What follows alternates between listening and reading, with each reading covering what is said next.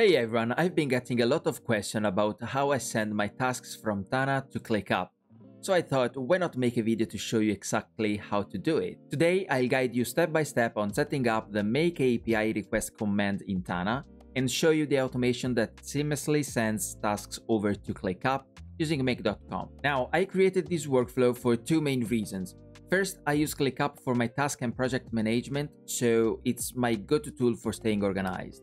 Second, I use Morgan as my calendar because it integrates beautifully with ClickUp. And this is very important to me because I like to time block certain tasks directly on my calendar. But before we dive in, here's a quick note. If you're subscribed to the Insider membership at mindstoneconsulting.net, you can grab the blueprint of the automation you see in this video along with other downloadable resources right there. Link in the description down below. Alright, no more waiting, let's get started. The first step is to create a command in Tana. It's pretty straightforward. Just hit Command+K to open up the command palette and type in convert to command node. Once you see it, click on it and then give your new command a name. Let's call ours ClickUp for this example. Now, the command we are focusing on today is make API request. Click on add configuration and you'll notice a few parameters that need our attention. First up, we have the API method. Since we are sending data from Tana to make.com, we'll set this to post. Next, we have the payload field. Here, we define the data we want to send over to make.com in JSON format.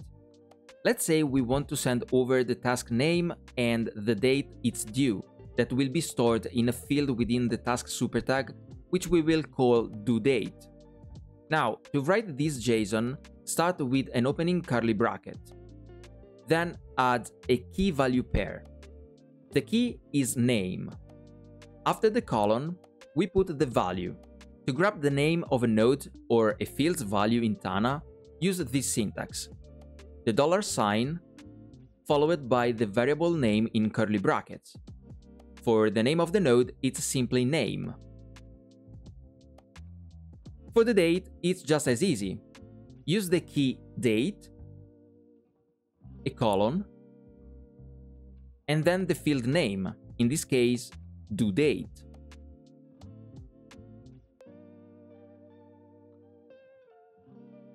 Finally, there's the parse result field.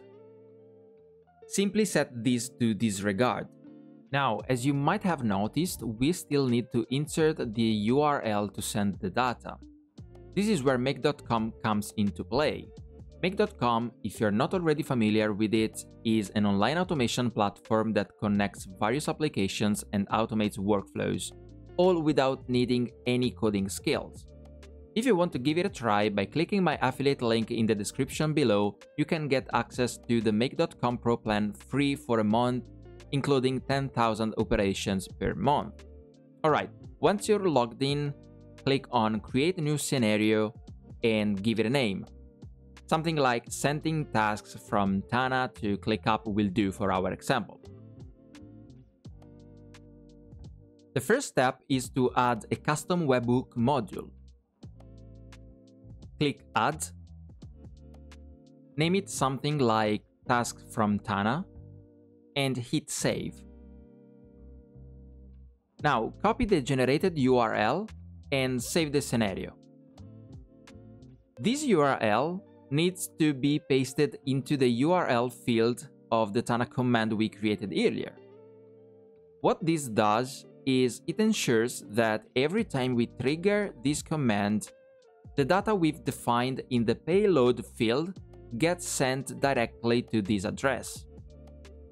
Next, let's create our task super tag.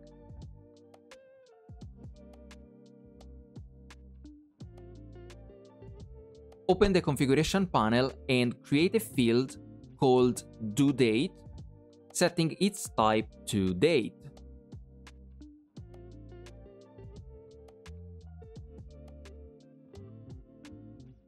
Then copy the command node and paste it into the command palette field under the AI and commands section. This will place a handy command button right next to all nodes tagged with the super tag. Now let's create a task and apply our new task super tag. See that? The command button is right there, ready to go. Just choose a date and we are all set. Now let's jump back to make.com, click on Run Once, and you'll see that the scenario is now primed and waiting to receive data. Head back to Tana, click on the command button we set up, and then return to make.com. Look at that, the data has arrived, complete with the name and the date. Now, before we send this data to ClickUp, we need to make sure the date is properly formatted. Here's how I like to do it, by adding a set multiple variables module. This module will allow us to create the two variables we need, the task name and the date that we are going to send to ClickUp. First, click on Add Item and give the variable a name. Let's call it task_name. For the value, we want to use the data sent from Tana. As you can see, we can easily insert the data we collected via the webhook module. For this variable, we're specifically interested in the value stored under the key called name. Next, click on Add Item again, but this time we're creating a variable called task_date. Now, here's the tricky part. We can't just use the key labeled date. There are two reasons for this. First, formatting issues. The key currently includes unnecessary text like square brackets, the word date, and a colon. Second, data type mismatch. If you hover over it, you'll notice its type is set as text, but we actually need it to be a date. So what's the solution? First, we need to extract the specific portion of the text that represents the date. For that, we use the substring function. This function allows us to pull a segment of a string between a starting and ending position. Here's how it works. I insert the value I want to use, so date, from the webhook, followed by a semicolon, then the starting position, in this case it's 7, another semicolon, and finally the ending position, which is 17.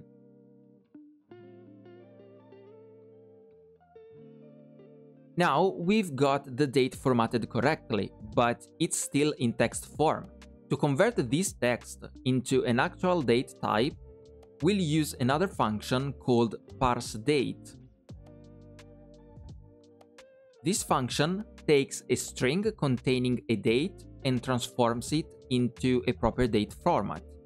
So we use the result we just obtained as the first parameter, followed by a semicolon, and then specify the date format we need, like year, month, day.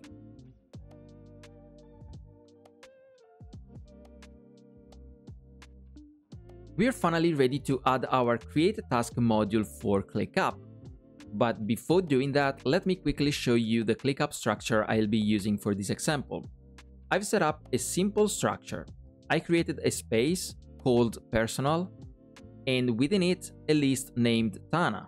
Every task that gets sent over from Tana will automatically land in this list. Pretty straightforward, right? Now let's get back to make.com and add the ClickUp Create a Task module.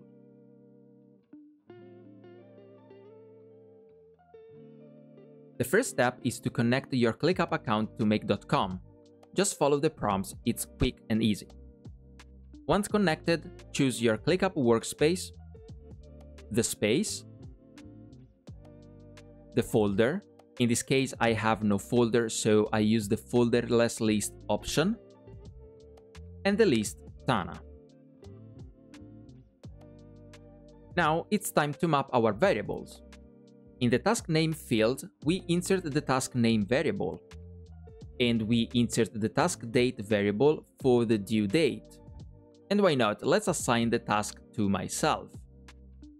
Once everything is set up, click OK and save the scenario. Alright, we are ready to roll. Let's test this out. Click on Run Once, then switch over to Tana and create a new task.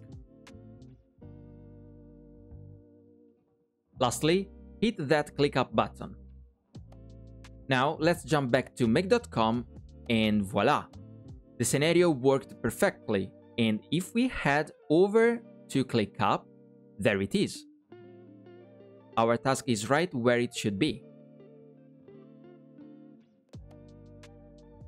And that's a wrap. In this example, I used ClickUp, but you can adapt this workflow as you prefer. Remember, you can follow me on X and Mastodon, and you can also join my Discord server and subscribe to my bi-weekly newsletter for more content about productivity, knowledge management, and automation.